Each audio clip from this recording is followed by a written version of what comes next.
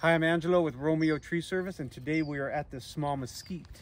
It does have an issue though. It has a codominance issue where it has included bark. You see what's happened is this started to grow just as a branch on this leader here, or this trunk. When it started to get more dominance, it started to become just as thick as its trunk, or on the way to becoming just as thick.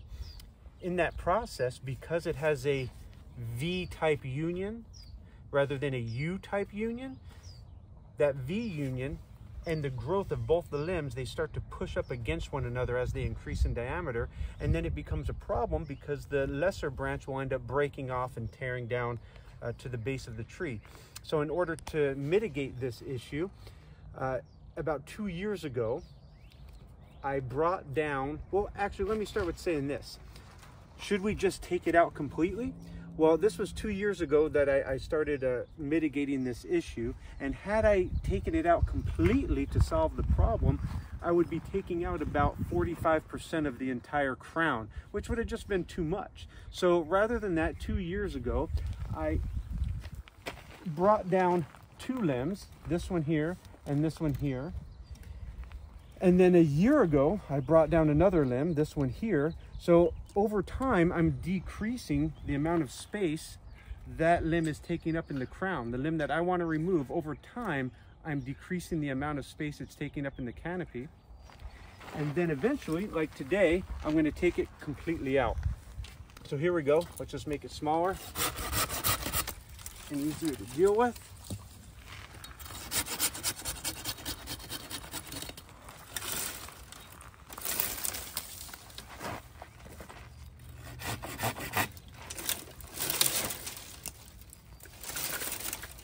Now, codominance in and of itself is not necessarily an issue, because if there's a U union, mesquites and Palo Verdes, we call them Sonoran desert multi-trunk trees. That's what most people like about them, that multi-trunk growth pattern that they have, how they grow horizontal. That's what most of us like about them. But when they grow in that V union, that's when it becomes problematic. So here it is, the 3rd year, and I'm finally going to get to remove this. And you can't really tell much difference in the crown because we did it over time. Making it cut like this, as you get to the end, you want to be careful not to cut into the main trunk or to score it. So I'll slow down as we get closer there.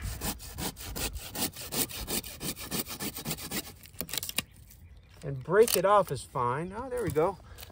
No, that's good. Perfect. Then let's have a look at these remaining sprouts that are here. This sprout is in the same position as this sprout was 4 or 5 years ago. And look where it's going. It's a low branch. It's a sprout, but still it's a low branch that goes to a high place. So in order to avoid the problem here that I just solved, in order to avoid the same thing happening with this sprout, I'm going to subordinate it back to this little branch here.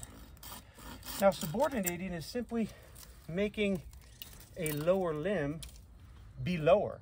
A lot of times these lower limbs will try to go to upper places, and then that's when you get into the codominance issue. So if you have lower branches that are trying to go to high places, make reduction cuts on them to subordinate them from the main trunk so you don't end up with this problem of codominance and included bark and then possible breakage. This is another mesquite with a similar branch having included bark. If you look right here, here's the included bark. This limb started growing as a sprout probably 5 to 7 years ago, and as it became more dominant in the crown, it started to become just as thick as the leader or trunk that it's on. The possibility, of course, is that maybe 5 to 10 years from now, they push up against one another so severely that this sprout breaks off. And when it breaks off, if it's 5 to 7 years from now, this just might be, 40–45% of the crown breaking out of the tree all at once. So rather than taking it out completely right now, because that would be too much material being taken out of the crown, we're going to do it over 2 or 3 years. And this year we're going to go to the top and make a reduction cut, probably 2 or 3 of them, so that we essentially make this less than so that everything else can become greater than. And then a year later, we'll do it again. And then a year after that, we'll finally make this cut. So at no time did we ever take out too much material at once from the crown. So the cut I'm gonna make, if you look as we continue to go up here, we're gonna make a reduction cut. Remember, a reduction cut is cutting a leader back to a branch. So I found a nice branch to cut this leader back to. Uh-oh, here it goes. Let's see. And there it was. We're going to make one more. And remember, it's all about making the problem branch less than, so all the other branches around it can become greater than. So it's not as influential in the crown, so that we may eventually remove it completely. Now, it's not always necessary to remove a problematic branch completely. So for example, again, this is a V union. If it were a U union, I would have less of a tendency to want to remove it completely. And I would hope that in the future, maybe it would offer a branch, maybe right here or right here, so that I can make this reduction cut, keeping it subordinate from the entire crown. And if it did offer a branch right here, we could make that reduction cut, because you could only make a reduction cut back to wherever the tree offers a branch to make that cut to. There's another mesquite that was planted at the same time right over here.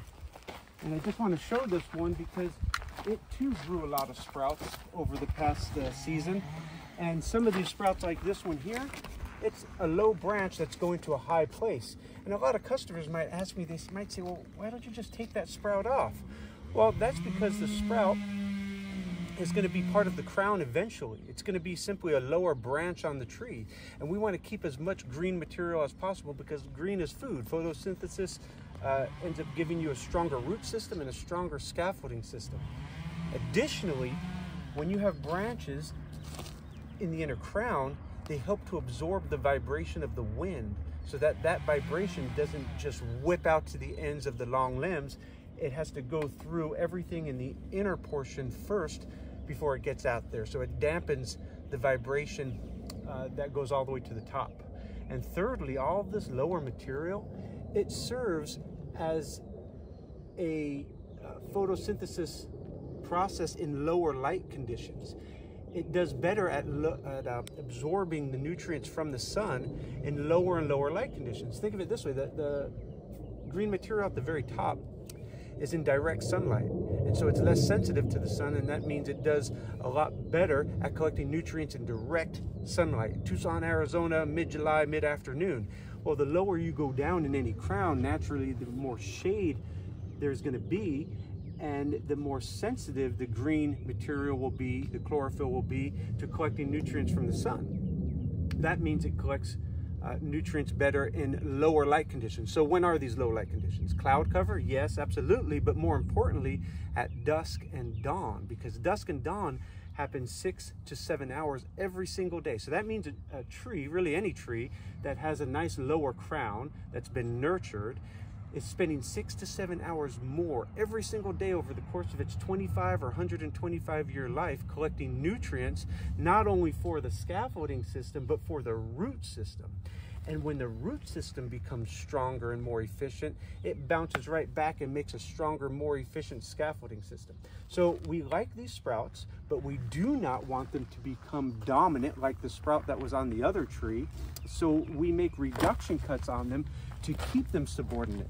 So for example, this sprout right here, it was going up to a high place, but we subordinated it by making a reduction cut, cutting a leader back to a branch. Now this sprout, it's going to a high place, and this is when you start to get thoughts about, gosh, I wish there was a branch right here, because that would be an excellent reduction cut. But sometimes it doesn't offer it. So my option is, either I could take this sprout out this year, or wait till next year and buy some time, and maybe it will offer a branch somewhere on this leader that I can reduce it back to. That's it. Thanks for watching. If you'd like to learn more about mesquites and Palo Verdes, consider going to our website, romeotreeservice.com, to purchase our tutorial.